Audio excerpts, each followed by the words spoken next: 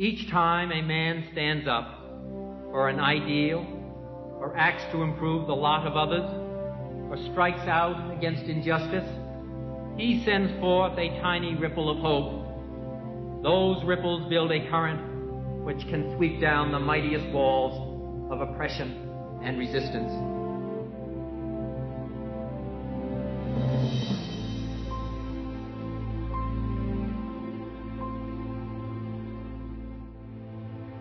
When I went to law school, I often would say to the students, come with me and I'll show you the real Vermont.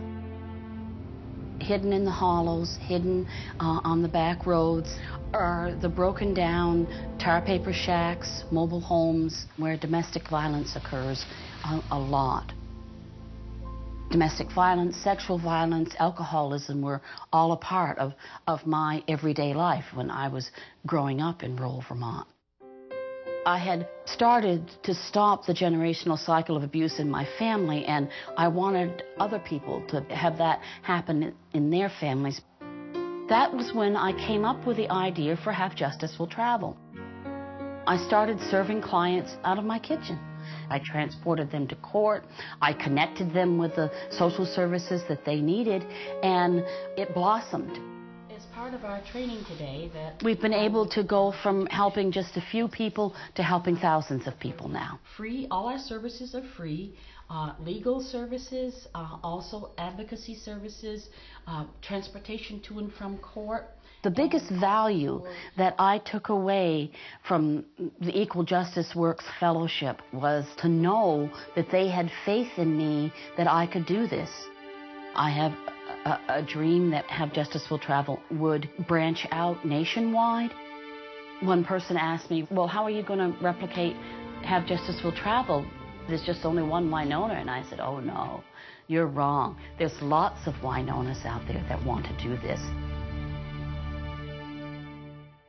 When I started in El Centro, California, I was earning $300 a month, and I was sleeping in the office and taking showers at the Salvation Army.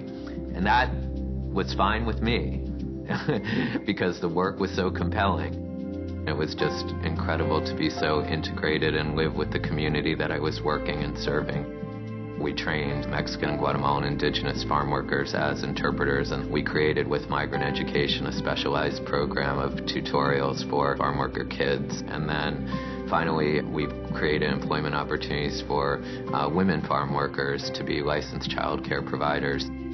I was given a lot of responsibility without a lot of supervision, so you end up learning how to do it hands-on, and you learn how to be creative and innovative and bring people together. So I think it provided me with kind of an ethos of tenacity for the work that I do, and that I won't take no for an answer. Everything is possible. I have a lot of people who tell me, including within the firm, that I have the dream job within the legal community. It's a two-part test that we use at Holland and Knight for the pro bono projects that I work on, whether it is impossible and beautiful. The variety of the work that I do is what keeps me sane. I go from working with politicians to working with the most indigent and forsaken refugees in countries abroad, to working with corporations, to working with celebrities, so it's always exciting and always inspiring. It's not what public interest can offer you, it's what you can offer public interest and what you can offer the cause and constituencies you want to serve. When you are engaged in social justice work, in large part you're motivated by the clients and you're motivated by the issues.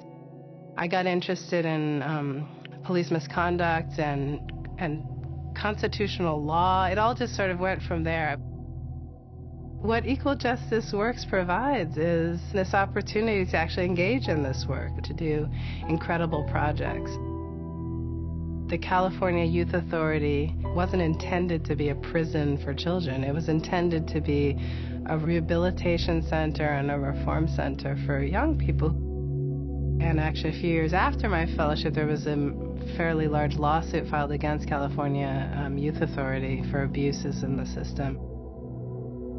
Equal Justice Works created a community of fellows, and we were connected to these public interest groups all over the country, and it literally was this sense that we weren't alone in this.